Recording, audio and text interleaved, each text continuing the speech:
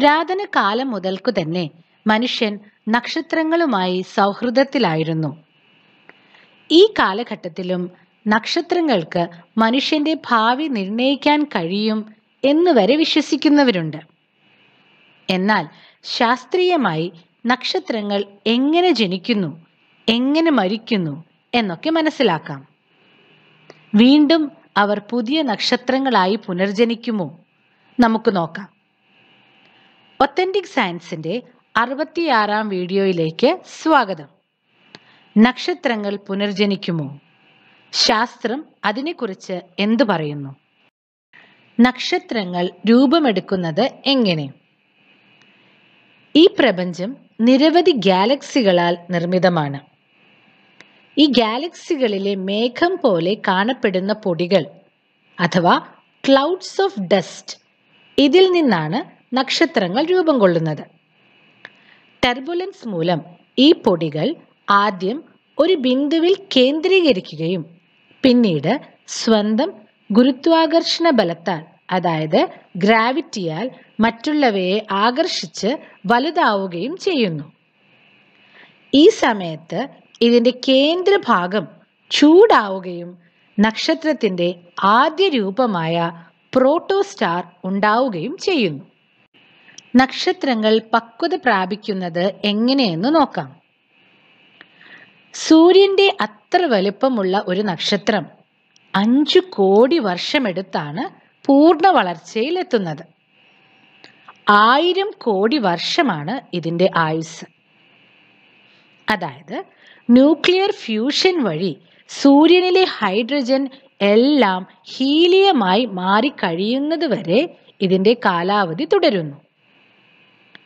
സൂര്യന്റെ 10% മാത്രം വലുപ്പമുള്ള ചെറിയ നക്ഷത്രങ്ങളെയാണ് റെഡ് ഡ്വാർഫ് അഥവാ ചുവന്ന കുള്ളന്മാർ എന്ന് വിളിക്കുന്നത്. സൂര്യന്റെ 10,000-1 പ്രകാശം മാത്രമേ ഇതിനുള്ളൂ. നേരെ മറിച്ച് സൂര്യന്റെ 100 മടങ്ങ് വലുപ്പമുള്ള കൂറ്റൻ നക്ഷത്രങ്ങളുമുണ്ട്. അവയ്ക്ക് സൂര്യനേക്കാൾ ആയിരക്കണക്കിന് മടങ്ങ് ഊർജം ഉൽപ്പാദിപ്പിക്കാൻ കഴിയും. എന്നാൽ അവയുടെ ആയുസ് ഏതാനും ലക്ഷം വർഷങ്ങൾ മാത്രമേ ഉണ്ടാവുകയുള്ളൂ. ഇത്തരം നക്ഷത്രങ്ങൾ വളരെ അപൂർവമായി മാത്രമേ കാണപ്പെടുന്നുള്ളൂ. നമ്മുടെ ഗാലക്സിയായ ക്ഷീരപഥം അഥവാ മിൽക്കി വേയിൽ വിരലിലെണ്ണാവുന്ന ഇത്തരം നക്ഷത്രങ്ങളേയുള്ളൂ. വെള്ളക്കുള്ളന്മാർ അഥവാ വൈറ്റ് ഡ്വാർഫ്, ഇവയെക്കുറിച്ച് അറിയാം. ശരാശരി സൂര്യന്റെ വലുപ്പമുള്ള നക്ഷത്രങ്ങൾ അതിന്റെ ഊർജം കഴിഞ്ഞാൽ പുറം പാളികൾ കൊഴിഞ്ഞ് ഭൂമിയുടെ വലുപ്പത്തിലേക്ക് ചുരുങ്ങിപ്പോകുന്നു. ഇത് വീണ്ടും ചുരുങ്ങാത്തതിന് കാരണം അതിവേഗതയിൽ സഞ്ചരിക്കുന്ന ഇലക്ട്രോണുകളാണ്. ക്വാണ്ടം മെക്കാനിക്സ് ആണ് ഇത് വിശദീകരിച്ചിരിക്കുന്നത്. ഇങ്ങനെ സൂര്യന്റെ 1.4 മടങ്ങ് വരെ വലിപ്പമുള്ള നക്ഷത്രങ്ങൾ വെള്ളക്കുള്ളന്മാർ അഥവാ വൈറ്റ് ഡ്വാർഫ് ആയി മാറുന്നു. എന്നാൽ സൂര്യനേക്കാൾ 1.4 മുതൽ 3 മടങ്ങ് വരെ വലിപ്പമുള്ളവ ന്യൂട്രോൺ സ്റ്റാർ ആയി മാറുന്നു. ഇലക്ട്രോണുകളും പ്രോട്ടോണുകളും ചേർന്ന് ന്യൂട്രോണുകളായി മാറുകയും വളരെ ഉയർന്ന സാന്ദ്രത അത് കൈവരിക്കുകയും ചെയ്യും.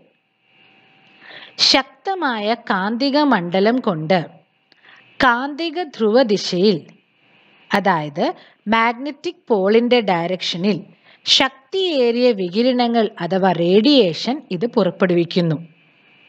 അത് ഭൂമിക്കു നേരെ വരുമ്പോൾ ദൂരദർശിനിയിലൂടെ, അതായത് ടെലിസ്കോപ്പിലൂടെ അതിനെ കണ്ടെത്താനാകും.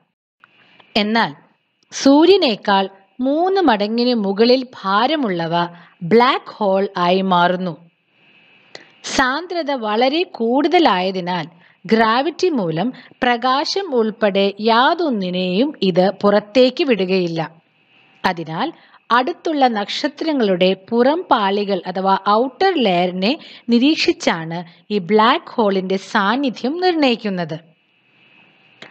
അവിടെ നിന്ന് ഒരു പരിധിയിൽ കവിഞ്ഞുള്ള എക്സ്റേയും ഗാമ റേഡിയേഷനും കണ്ടാണ് അതിൻ്റെ അടുത്ത് ഒരു ബ്ലാക്ക് ഹോൾ ഉണ്ട് എന്ന് ഉറപ്പിക്കുന്നത്.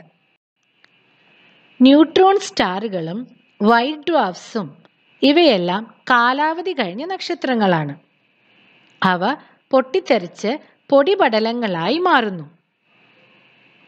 ഈ പ്രതിഭാസത്തെയാണ് നോവ എന്നും സൂപ്പർനോവ എന്നും വിളിക്കുന്നത്. വെള്ളക്കുള്ളന്മാർ അഥവാ വൈറ്റ് ഡ്വാർഫ്സ് അതിൻ്റെ ഗ്രാവിറ്റി കൊണ്ട് മറ്റു നക്ഷത്രങ്ങളിലെ ഹൈഡ്രജനെ കുറച്ച് അടിച്ചു മാറ്റുന്നു. ന്യൂക്ലിയർ ഫിഷൻ മൂലം ശക്തമായ പ്രകാശം ഉണ്ടാകുന്നു. ഇതാണ് നോവ.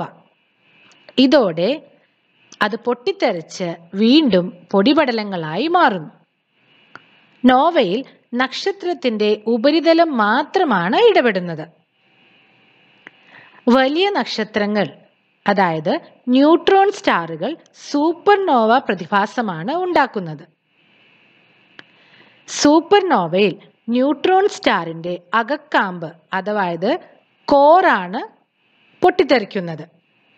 വലിയ നക്ഷത്രത്തിൽ ഹീലിയം, ലിഥിയം, കാർബൺ തുടങ്ങിയവ കൂടാതെ ഉയർന്ന ഭാരമുള്ള ഇരുമ്പ് മുതലായ മൂലകങ്ങൾ കൂടി ഉണ്ടാകുന്നു.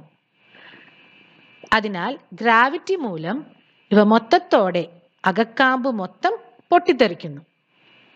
സൂപ്പർനോവ ഒരു ഗാലക്സിയെ മൊത്തം പ്രകാശിപ്പിക്കും. ഈ പ്രകാശം 1-2 ആഴ്ച വരെ നീണ്ടു നിൽക്കാറുണ്ട്. നോവയും സൂപ്പർനോവയും പുറത്തുവിട്ട പൊടിപടലങ്ങളും വാതകങ്ങളും ചേർന്ന് വീണ്ടും നക്ഷത്രങ്ങളും ഗ്രഹങ്ങളും ഉണ്ടാകുന്നു. അതായത് നക്ഷത്രങ്ങൾ വീണ്ടും വീണ്ടും ജനിക്കുന്നു. പ്രപഞ്ചം അങ്ങനെ മുന്നോട്ടു പോകുന്നു. നമ്മൾ ഉപയോഗിക്കുന്ന സ്റ്റീൽ സ്പൂൺ കോടിക്കണക്കിന് വർഷങ്ങൾക്ക് മുമ്പ് ഒരുപക്ഷെ ഏതോ ഒരു ന്യൂട്രോൺ നക്ഷത്രത്തിന്റെ ഭാഗമായിരുന്നിരിക്കാം. അതായത് എന്നിലും നിങ്ങളിലും ഓരോ നക്ഷത്രങ്ങളുടെ ഭാഗമുണ്ട്. ഇനി നമ്മൾ കാലാന്തരത്തിൽ ഒരു നക്ഷത്രമായി മാറിക്കൂടാനും സാധ്യതയുണ്ട്. മരിച്ചവർ നക്ഷത്രങ്ങളാകുമെന്ന് പറയുന്നത് കഥയല്ല, ശാസ്ത്രമാണ്. നന്ദി.